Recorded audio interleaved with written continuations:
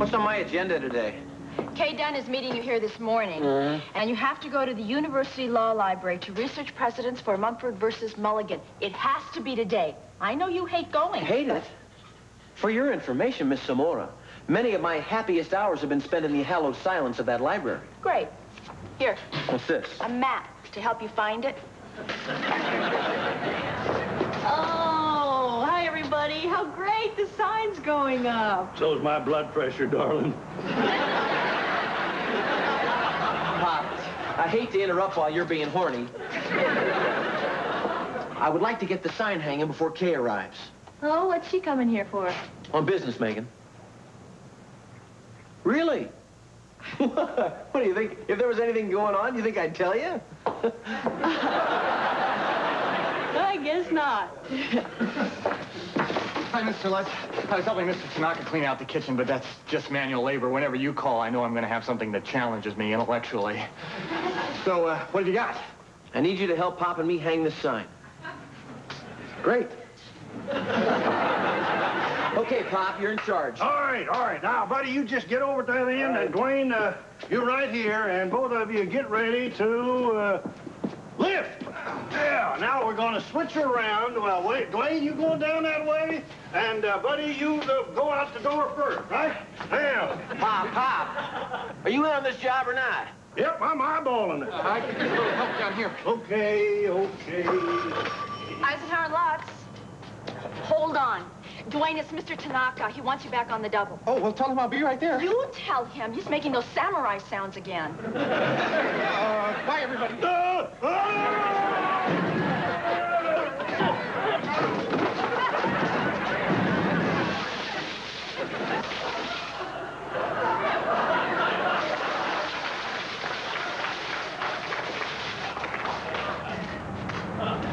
Welcome to the law offices of Eisenhower and Lutz. Hey there, baby, don't I know you? Weren't you my James Dean? A Palm Springs rebel, handsome devil, chasing a big-time dream. You were always running with the wind at your back, looking for a big red Cadillac and a beautiful girl or two. Next to you. Now tell me why we love you like we do. You're short on smart and long on cute, and honesty was never your strongest suit. But me, oh my, when you do the things you do, there ought to be a law protecting girls from boys like you. There ought to be a law protecting girls from boys like you. Geez almighty, my gut feels like I took a belly flop on a bear trap. I think you know everyone. Millie? Good morning. Megan? Hi. Same here. I mean, well, hello. I'd shake hands righty, but I just ruptured myself. Listen, Pop, I think you should go see Doc Mueller. Oh, buddy, you know I don't trust medics. They knife happy. Not Mueller. He handles all my personal injury cases. He's not allowed to do surgery unless I recommend it. Megan, you want to run Pop over to Doc Mueller's office? I'm sorry, I wish I could, but today's my day to open the Tonga Tiki for lunch. Okay. I love eating lunch in a room full of diseased people. Come on, big bud. Oh, I don't know. I don't like women drivers. I don't trust them. Well, I'd let you drive. But it's a little difficult to shift with your hand in your pants. Anyway, this client of mine, a gardener, is applying for amnesty, and he gave me a list of his former employers who might provide affidavits, and I'll be damned if your name wasn't on it. I wonder if you remember Octavio Morales. Absolutely. Great. I canned him. He overwatered my hillside until it turned to mud and slid onto the patio. For months, my guests were ankle deep in slime. Come on, Kay, what's a little patio compared to a man's life?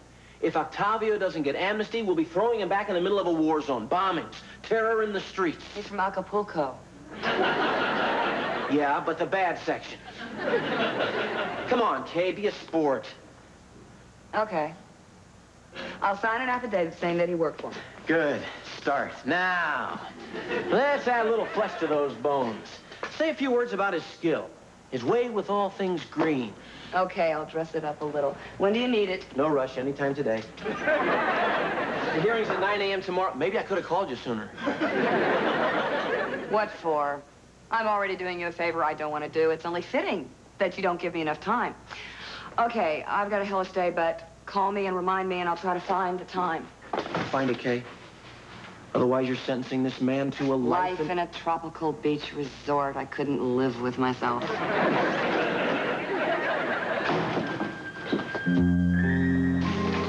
Mr. Lutz? How's Mr. Lutz? We don't know yet, Dwayne, but don't you worry about my pop. He's a bear. Well, I know he got hurt when I dropped the sign. It's my fault if I hadn't run out of here like that. Dwayne. I know. Dwayne.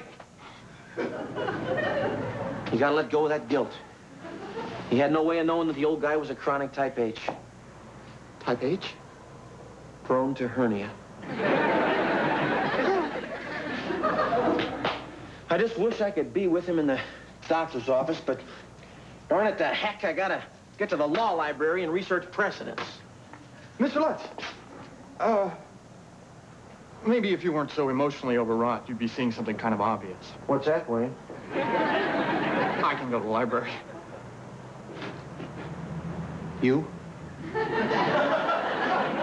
Please, it's the least I can do. Aw, Dwayne, you big-hearted goon.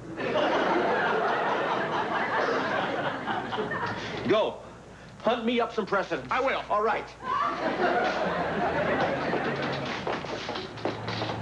Millie, this is important. Call Kay Dunn's office and remind her about the... Where's my dad? I dropped him at the hospital. What, for tests? Well, Mueller called in a surgeon, and he concurred it's an acute hernia. They're operating in the morning. Mueller picked a surgeon without ever consulting me? This is my father. I want to know who this quack is. His name is Dr. Ernest Alvarez. Oh, my Lord. Oh, my Lord. Don't worry. Mueller says he's very good. Good? He's too good. It's a little hernia operation, and Mueller gets me the most expensive surgeon in Palm Springs. Oh, my Lord.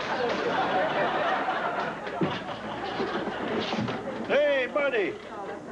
Where'd you disappear to all this time? Oh, was I over long? I was whooping it up down at the admissions office, signing my life away to pay for this because you never in your life thought to get insurance. Well, if it's going to put you in such a hissy fit, let us get me some. I got a lot of work. I really should get back. Oh, I thought you'd maybe stay around and visit for a while. Well, how long did you figure? Till you'd reassured yourself that I lived. You mean until after the surgery? Oh, let's not start milking this pot. There's a reason you've never heard the phrase death by hernia. What if I don't come out of the antiseptic? Hi, Bud. Hi, Big Bud. How you feeling? Any better? Oh, nothing a bit of honey from your sweet lips wouldn't cure, darling. That's a kiss on the forehead. That's how you kiss a little kid. And if there's one thing I ain't, it's a little kid. Hey, excuse me, I gotta go potty. You're worried, aren't you? You bet I'm worried. The old buzzer wants me to spend the night. Because he's scared, buddy. But I can't stay here. I got that immigration interview in the morning. And I gotta get back to the office and pick up all the paperwork. Well, I guess everything's here, except Kay's affidavit. I hope she didn't forget. I certainly did not forget. Good. You forgot to remind me. Well, forgive me, Kay. I'm a little bit beside myself. My dad's having surgery, and, well, despite our differences, he's been, well... Like a father to you? Almost. But I'm sorry, but my secretary went home at 5, and I don't type. If I try to do it, it'll take me most of the night. Is this your idea of American justice? My client has to suffer because your secretary waltzed home early? It was closing time. Well, maybe that's how you do things in the cushy big corporations. Maybe we little guys are just a smidge hungrier. My secretary is still in the office. Buddy. I'm on the phone here. Suppose I send my secretary to your office to do this for you. Would that help? If she wouldn't mind. Certainly not. It would be my secretary's pleasure, nay, her honor to do the job. She'll be right there. Buddy? What? Millie went home early. Did you give any thought to mentioning that sooner? You said you were on the phone. That's when I needed to know, when I was on the phone. I know, but she wouldn't listen. Okay. And Millie is out. Dwayne. Dwayne's at the law library.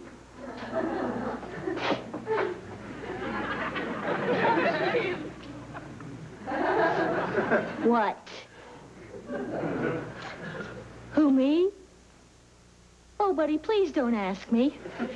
You know how I get when I'm around that woman. My tongue sticks to my teeth. I stutter, and I know when she looks at me, all she sees is this pea brain and it's wrong. Could you please ask someone else? Sure. Maybe one of the scrub nurses has time between operations. I can't go like this with my belly button showing. Well, then stick a cotton ball in it. Listen, honey. Honey, listen, the thing is, Kay doesn't type. You do. You see how the pieces start to fit? I hate this. I hate it. I hate it. I hate it. That's my girl.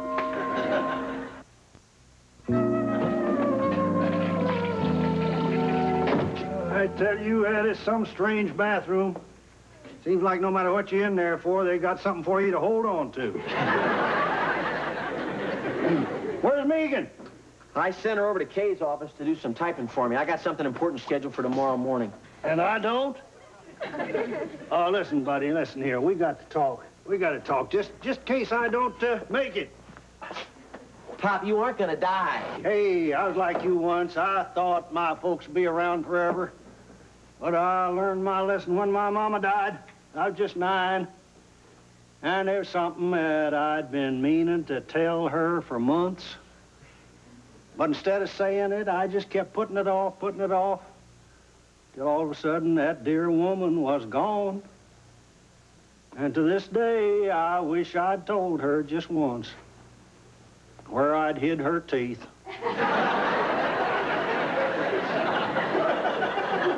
Poor woman had to go to meet her maker looking like Andy Gump. And the thing is, Big Bud, it's not like we don't talk. Oh, chit-chat, just chit-chat. Not about nothing deep. Not what's inside, down in the gut. So I just think it's time that we let go of the stuff that we've been holding back. Okay, Pop. Let's.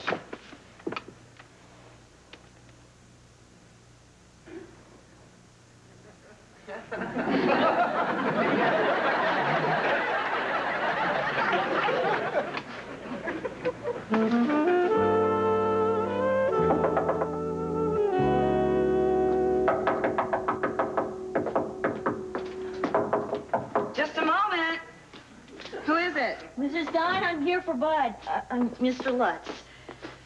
You're supposed to be here an hour ago. Really, I came the instant I heard. You? He sent you? I'm sorry. Well, no, I mean, there's no reason why Bud, Mr. Lutz, shouldn't have sent you. You type? Well, of course. My high school counselor used to say that a woman who couldn't type could never make anything of herself. Oh, I wish I'd heard that. I could have been sitting here at this desk instead of rattling around in that big office with my name on the front of the building. Maybe this wasn't such a good idea. I'm sorry. I'm bugged at Bud, Mr. Lutz, and I'm just taking it out on you. Let's just get this thing done, okay? There's a typewriter under there.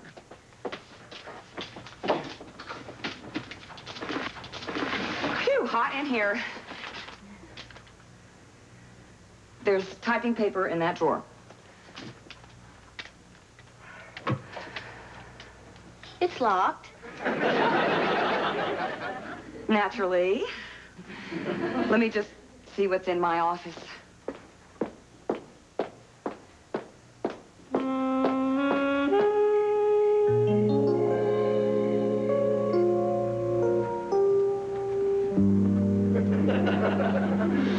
Now, would you look at this? They're supposed to be so efficient around here, but they got my middle initial wrong. Lutz, Barnett, oh. That's your blood type, Pop. Oh. Barnett. That's a fancy name for the likes of you and me, isn't it? Where'd you ever get such a name like that, Pop? Well, now, that's a good story. I'm glad you asked me that. It seems that my big sister, that'd be your Aunt Midge, you never knew her, cranky woman. But before I was born, she had a pair of hamsters, and one day one of them croaked. A heart attack or crud or whatever them critters die from. You gonna tell me about my name, Pop? I'm coming to it. Well, you see, when that hamster bought it, Midge, she was disconsolable, moping around the house. So, cheer her up.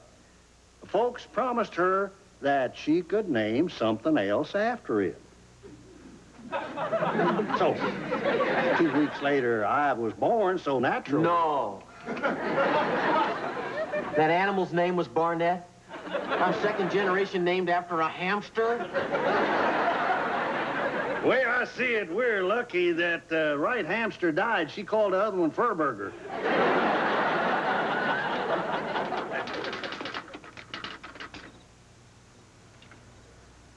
The stationery's so pretty. Oh, I love the way it smells. It's Giorgio. Really? I wore that once. It came in a magazine. Where was I? Oh, yes. Regarding Octavio Morales. Hey, you typed pretty fast. God, I've had some practice last month. I was hoping to go work for Bud, but, well, I don't think he wanted me around all the time. You know how he is, afraid of commitment. Oh, yes. Well, let's see. I have known him since 1981. No, wait a minute. You went out with him in high school. No, Morales. Yeah. Since 1981, when he worked for me as a gardener. Was he afraid with you, too? Oh, yeah. Every time I went into the yard, he'd sort of... Oh, wait, you mean Bud? Afraid of what? Afraid of commitments. Well, he was young then. I was young. I was just a naive hick kid from Palm Springs. And New York.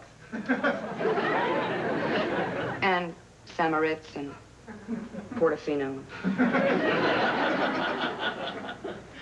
I'm sure he loved you. He said that? Not in so many words, but... You know, Buddy has a hard time saying the word love to anyone. Oh? Well, he says people say it too easily, so it doesn't mean anything. So he kind of, you know, he compensates by never saying it. Yeah? Yeah.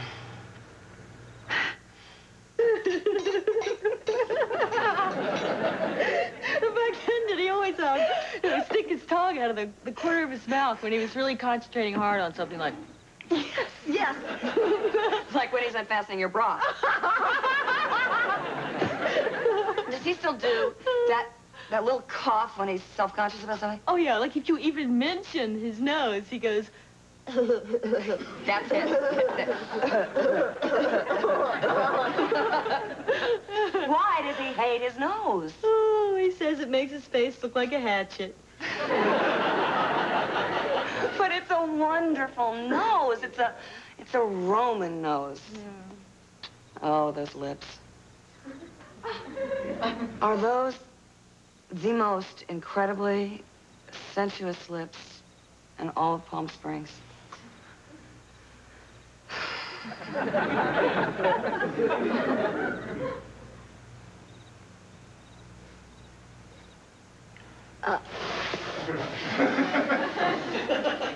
Where did we leave off? Mr. Morales was a hard worker. Diligent, industrious, a fine moral character.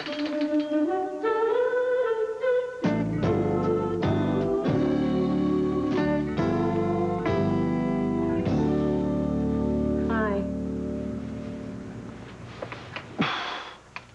What time is it? 8:15. I asked him to let you sleep. You look like you could use it. Where's Pop? In surgery. Oh. Brought the affidavit. How did everything go with Kay last night? Any problems? No, I was just in and out, like you said. Well, this ought to get Octavio his work permit. I mean, the smell alone. It's the only paper Kay had, but it's a regular affidavit. Yeah, this is a textbook example. Mr. Morales is a hard worker. He's diligent, industrious, and has the most incredibly sensuous lips in Palm Springs. Excuse me. Mr. Lutz, can we come in? Yeah, Dwayne.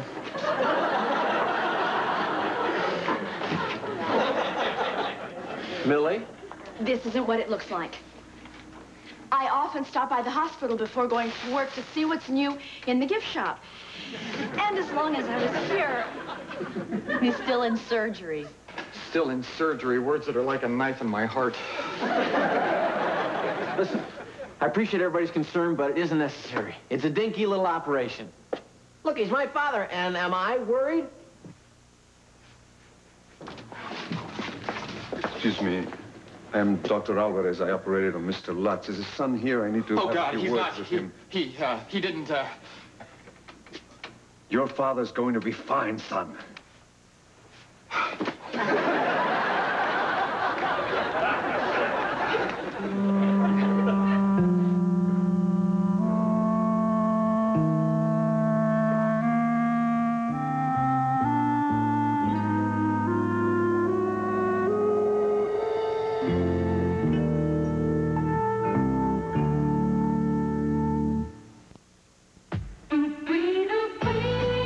Thursday and Friday, the NCAA Basketball Championship continues on CBS Sports with live primetime coverage of the regional semifinals. Doubleheader action begins at 8 p.m. Eastern. Now stay tuned for a dramatic coup attempt as an island nation is threatened.